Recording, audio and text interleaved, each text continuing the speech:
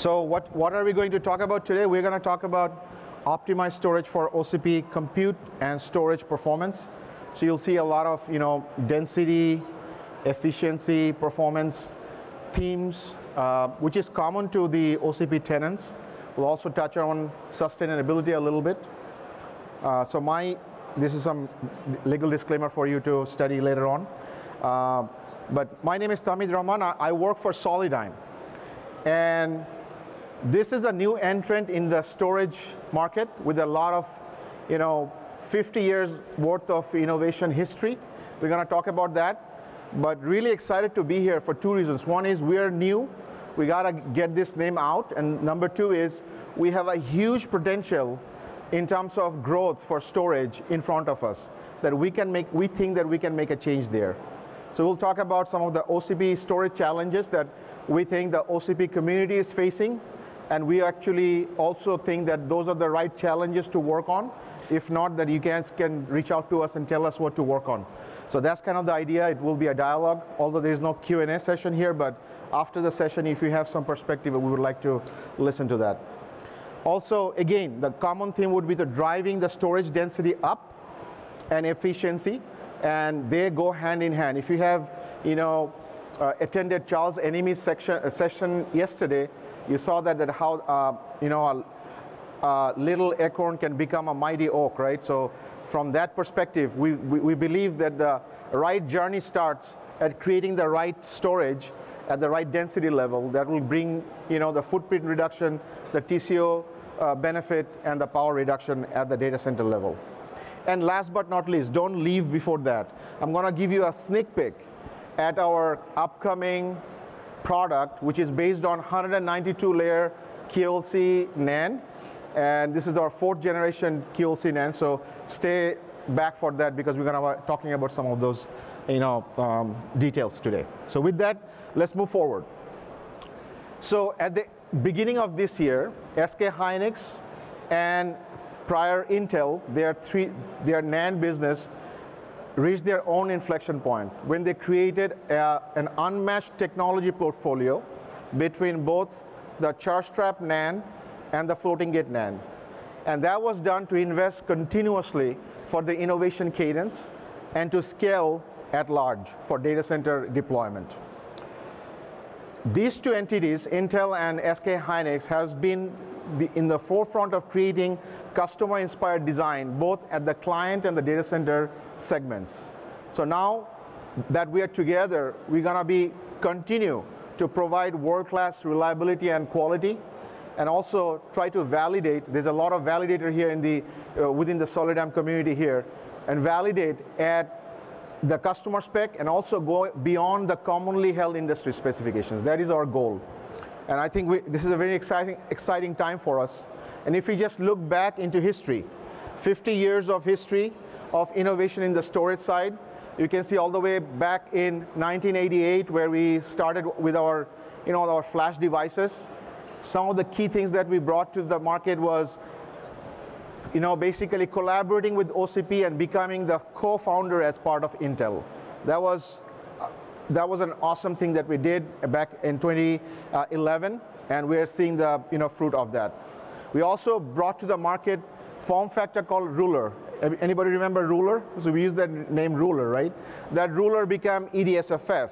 And you can see in our product portfolio, there's a wide variety of EDSFF. If you have gone to Michael Smolin's session, he actually talked about how many variants. Can anybody answer? How many variants of EDSFF?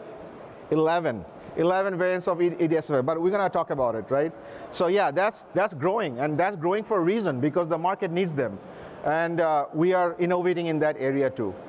We are also bringing, as I said, 2 different 3D NAND technology, charge trap and floating gate, but not only that, we're also bringing leadership TLC and leadership QLC product offering in our roadmap.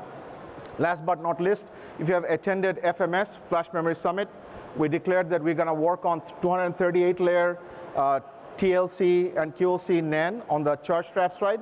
And then also on the floating gate side, we've demonstrated the first functioning PLC SSD on the stage during the keynote. So these are exciting journey that we are actually having to experience. So with this journey going forward, we see that we have a unique perception of understanding the commonly held storage challenges that the OCP community think they are facing, and that we are also trying to innovate there. Number one, trying to store more data. Data, growing. We need to feed more and more data. Think about AI, where there's a lot of ingest happening. You're doing a lot of data analysis, and then there's a lot of interference happening. These are all signs of data growth. And we need to make sure that our products are aligned to that and can support it. Data, high density SSD is not only the solution, we also have to make them performant, because with the capacity growth, there's also a need for performance. So this is where accessing the data at a faster rate is also important. So when we innovate, we look into the capacity growth, and we also look into the performance, the QoS, and the endurance aspect of it. When these drives are getting deployed, there needs to be efficiency. There need to be efficiency deployed with lower failure rate, better manageability, and better footprint reduction and whatnot. And this is where high density QLC will come into picture. We'll show you some examples there. TLC is already there, but we are actually trying to push that envelope towards QLC and going to different tier where we have not gone with our NAND solutions. And then last but not least, when these drives are deployed, think about it, 70–80% of the data center deploying one vendor's SSD, they need to be reliably deployed. That means they need to be predictable in terms of telemetry. It needs to be predictable in terms of the log and manageability. And Myron actually talked about it in one of the sessions where he actually touched base on NVMe MI, going to MCTP and whatnot. So I think these are common challenges that the OCP community share with us, and then we are also innovating in them. And again, it's an exciting time to be here and talking about these areas. Density growth starts for us at the NAND level, at the media level, right? So where we are actually packing up all the bits in a cell and pushing it to the end user and creating the SSDs. If you look into our progression, starting from Gen 1 3D NAND SSD and NAND to going to Gen 2 3D NAND QLC NAND, we had 133% bit density growth. This is one of the key vectors that we monitor. We also monitor what is our layer count increase. We also saw between 64 layer, 96 layer, 144 layer, which we are shipping in high volume right now. We had 50% gen over gen bit growth over these generations. And we're not stopping there. We already talked about 238 layer TLC and QLC charge tap NAND. We are actually bringing to the market 192 layer QLC. And then working on PLC, that will also be another disruptive technology, which will basically go into the tepid storage market, the last high performance HDD market that will be disrupted by those PLC solution. So going back to that commitment, we're committed from the media level all the way to the SSD level. And that brings me to this discussion about form factor.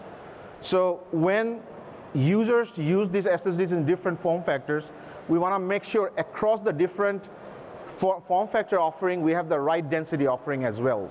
So going back from the NAND density growth, all the way going from a U.2 to a EDSFF industry transition that we are actually observing right now, ranging between 2U density optimized server, 1U performance optimized server, and 1U density optimized server. Everywhere there is a transition happening. And then that transition may have a little bit of RAM time difference between those areas. But overall, you're seeing that move from U.2, M.2 to more varied EDSFF form factor. We think that the 2U density optimized servers in future will move from U.2 to E3.S. And that is due to other reasons, like it's not only for SSDs, but other accelerator cards, FPGA, that will also come in E3.S form factor. If you're designing from IOPS per rack optimization concerns, then you're, for the 1U server, then you're actually probably looking at U.2 to E1.S form factor, where we have two different density points of offering. And then last but not least, the most disruptive area here is the 1U density optimized server, where the QLC JBOF is making an appearance in a big way from our perspective, where the E1.L is the choice form factor for that particular server configuration. So again, these are the form factors that you don't really show on this slide, but you can see it in our demo. It will see on our roadmap. All of our upcoming products will have offerings across all these form factors. If you're missing one or two, please come and talk to us, and we'll be able to, have a good discussion about our future roadmap and whatnot. So with that, I'm going to actually go back to the 4th generation QLC SSD introduction topic that I talked about. This is a game changer SSD. You know that we are leading in QLC in terms of D5 P5316 product, which is widely deployed in CSP and enterprise. This is a product that will come and become a drop-in replacement for the TLC programs. And this is on 192 layer, our latest QLC NAND technology. It will have multiple form factors that I mentioned previously. It will have the density offering all the way up to 30.72 terabyte, and all the way down to 3.84 terabytes. So we're actually covering a bigger range this time for this product. And last but not least, it comes with 32 petabytes written lifetime endurance on the device. I'm going to pause here a little bit and trying to understand what is this endurance spec going to do for you. Let's say you are a CDN developer or CDN deployment person. For this type of endurance, you can think about it that if you're writing always randomly, 100% random, then you can write up to 700 terabytes an hour for the next 5 years every single day. But you're a CDN person, so you're not going to do random writes, right? You're going to always do a little bit of read, idle time, you're going to be doing some writes, and those writes may be sequential. So let's, for argument's sake, think about it. It's a 100% sequential write workload. You're going to be able to do 100 petabytes of writes to the device. What does it mean to you? How many movies you can store with that type of a capability? It's about 600 high-resolution movie with 1,200 hours of movie time in every single hour without any pause for the next 5 years every day. That's a tremendous amount of endurance that these drives are packed with.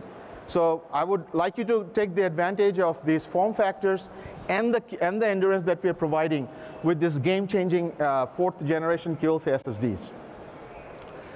Now let's draw some other conclusion here with what does it do to an OCP-like configuration, right?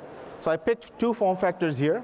One is an E1.S form factor, which is small, slim form factors for edge applications, telco, CDN type of applications.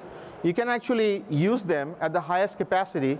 And if you take, for example, a mainstream TLC E1.S 4 terabyte, you can actually increase your capacity by 4x, thereby reducing the footprint, increasing TCO, and at the same time, you're probably thinking about it, hey, what's going to do to my performance? Your performance will not have any visible change because you're going to see sequential read throughput 5% higher than comp TLC. You're going to be in 10%, not only on random read, but also on random write, 10 to 13% within the nearest TLC for that entry-level TLC in the data center. So that's an example of E1.S. So if I go to a 2U dense server, this is, by the way, a SNIA-inspired configuration where they're packing 44 of E3.S, right? So I talked about it, 2U density optimized solutions going to E3.S. So this is the example. And we have a solution, 192-layer QLC SSD will bring up to 4x capacity per 2U. We already demoed 1 petabyte in 1U or 2U. This is 1.35 petabytes per 2U. Huge density growth. And again, that same theme remains. Performance does not really become a challenge here because we are within 10 to 15% of entry-level TLC data center. So again, so all these things is because just to reiterate our commitment to the OCP initiatives, First of all, I want to highlight a few of the areas, and for some of the audience in this conferences are contributing from the Solidigm side to OCP. I would like to thank you and congratulate you for your efforts. We are innovating with storage thermal efficiency. We have a great session tomorrow where Hardeep is going to talk about thermal simulations and other findings that they have. Please join that. We are, as you have seen, we are really committed to storage density. Check out the storage review article that came out with Viking system. They have stuffed 750 terabyte of raw flash, delivering 175 gigabyte per second throughput, beating the nearest TLC competitor in that configuration. So again, density commitment stays very true for us. We're bringing the right form factors for each segments. And last but not least, our data center DNA from the grounds up becomes creating for the high quality and reliability, making sure there is zero tolerance for silent data corruption when these drives are deployed. So you can actually deploy them with your peace of mind. Last but not least, sustainability, a common theme in this conference. Those of you who have gone to Charles' session, I gotta reiterate, you know, small acorn or little acorn becoming a giant oak tree, right? So these steps that we are taking at the drive level in terms of reliability, in terms of capacity growth, in terms of creating manageability, is creating that ripple effect in that sustainability, the chain reaction. And we will be committed to that and working with you guys on all these form factors and you know, all these offerings that we are doing. So with that, I want to end here. But please go and find our booth there, because we're actually demoing the drive that I just basically mentioned, the 4th gen QLC, 192-layer QLC data center SSDs being you know, shown there against some of the COM drives, and would like to get some feedback from you on how we can design them in your environment, in your applications. With that, thank you for joining, and let us know how we can help. Thanks.